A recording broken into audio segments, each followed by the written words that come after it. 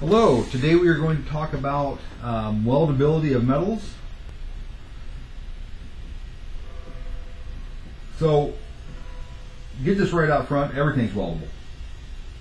By weldable means like I can put a weld on it. The problem is, how long is that weld going to last?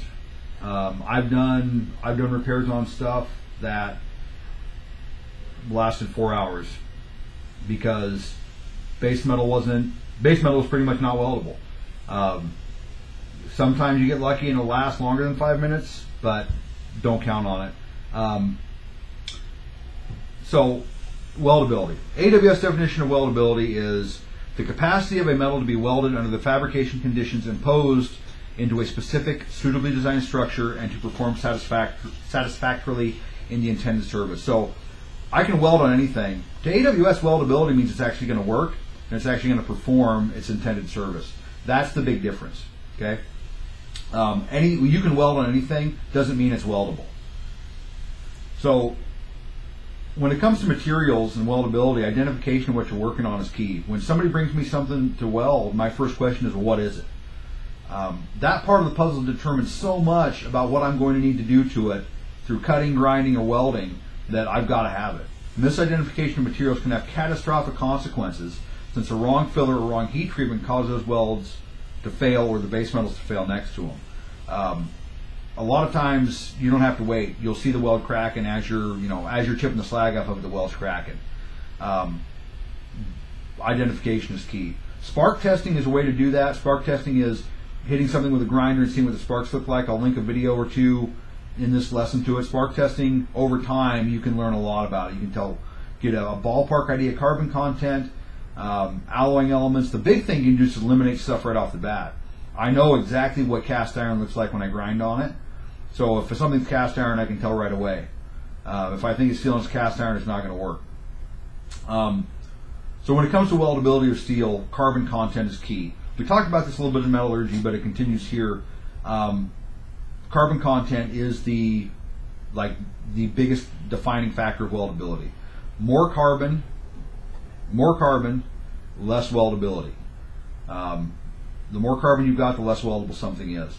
The alloying elements in a lot of steels play a big role too. If it's got chromium or molybdenum or manganese, that plays a big role too. And we can calculate that, we can calculate that through what's called a carbon equivalency equation, and we'll talk about that in another chapter. But to tell you how important carbon content is, that formula for carbon equivalency, it takes all those alloying elements and relates them to carbon content and gives you an approximation of what its carbon content is based on its alloying elements. So carbon is key. So, having said that, let's identify some materials. So, the most common way for material identification is the SAE/AISI system, and that is a four-digit numbering system where, let's say, let's do 4140. The first digit is its alloying agent. The second digit is approximate percentage of that alloying agent. The last two digits is going to be, or three if there's three digits, will be carbon content.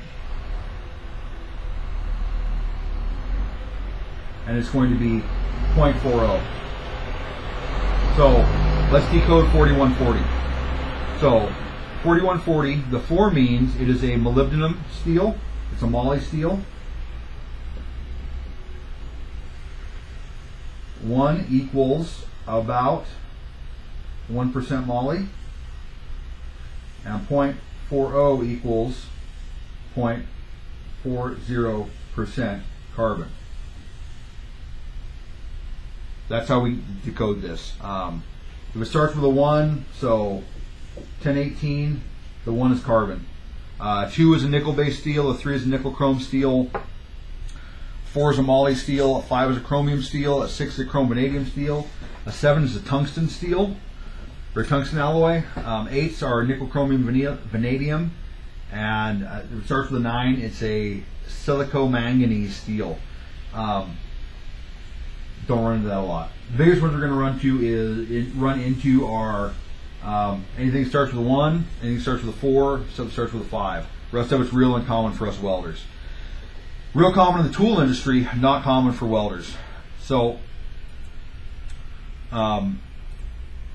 there's a billion different alloys. There's some great resources online. Look them up. They're trying to make a unified numbering system for like the world. I don't know if that's ever going to happen. What is low carbon? What do we define low carbon as? So low carbon is, because we throw all these terms around, low carbon, medium carbon, high carbon. Low carbon equals 0% to 0.03% max. Low carbon steel is super weldable.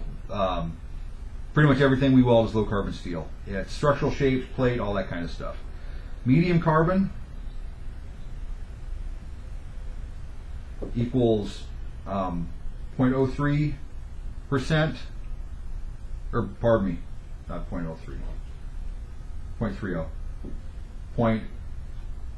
0.30% to 0.50% carbon max. So medium carbon steels, so 4140 falls into that range. When we talk about carbon equivalency, we'll actually do 4140 and we'll see that it actually falls a little above that with all of its alloying elements. But medium carbon steels, they are fairly weldable, but they take some care. You're going to be preheating and post-heating this stuff, or you're going to have problems.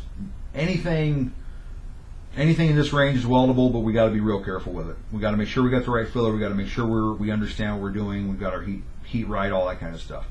High carbon is 0.50% to 1%. I'll tell you right now, this stuff is weldable. It's a coin flip every time you weld it. There's just too much to go wrong with it. You can weld it. It takes some really special considerations when you do that. There's one other, it's just got too much carbon. There's one other group, and that's tool steels.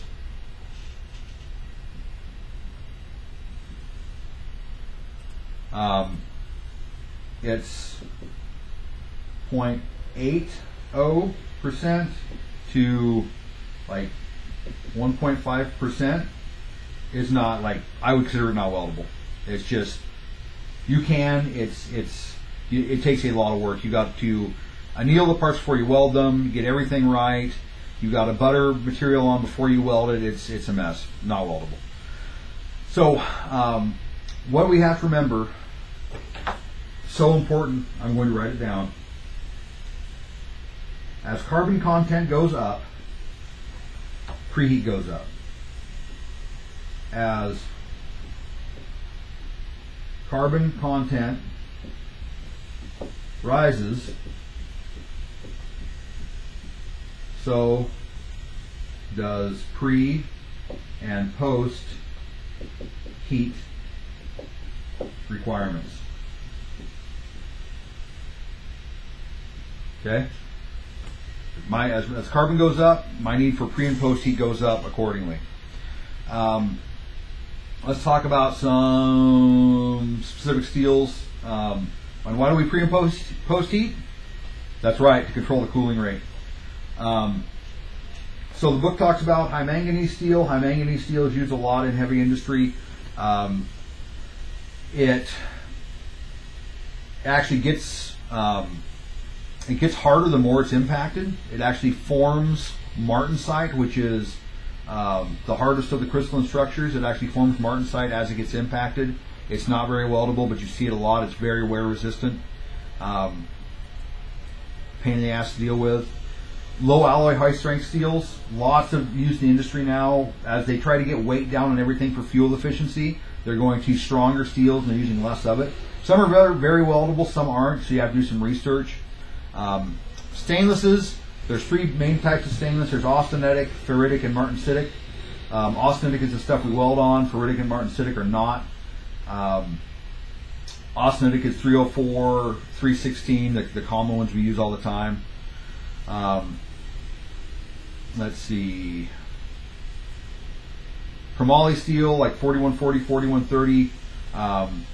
Using high temperature service and for aircraft parts, everything from roll cages to gun barrels, they make out of 4140. It's great stuff. It is weldable, but it's tricky. Cast iron, I hate cast iron. Cast iron actually has between like 1 to 4% carbon, which makes it really hard to weld. You've got to do a lot of preheat. And it's always a repair job. Nobody builds new stuff out of cast iron. It's always a repair. So a lot of times we use a high nickel rod. Nickel gives ductility to the weld. I hate cast iron. It's a crapshoot every time I fix it. Let's see. Aluminum. So there's about a million aluminum alloys out there. Most of them are very weldable. Some of them aren't. You have to do some research. Weldable. Some of them aren't. You have to do some research on them. The thing you have to remember about aluminum is that aluminum's got an oxide layer on it that melts at 1300 degrees. So you've got your piece of aluminum. Probably the oxide layer melts at 3500 degrees. Just being exposed to the air, aluminum has an oxide layer on it. Okay, the aluminum's melting point is about 1300 degrees. Melting point of this is like 3500 degrees. So what happens is you go to weld aluminum without cleaning it, and you'll have a skin on it like pudding, and you can't get through it. That's why we use AC. The AC with the electrons going that way and the electrons going that way. This is the DCEN phase, and this is the DCEP. That DCEP side of it actually lifts the scale off as we weld, so we still got to brush it and clean it, but that's why we use AC for aluminum, because we need that DC electrode positive side of that sine wave to lift the scale off.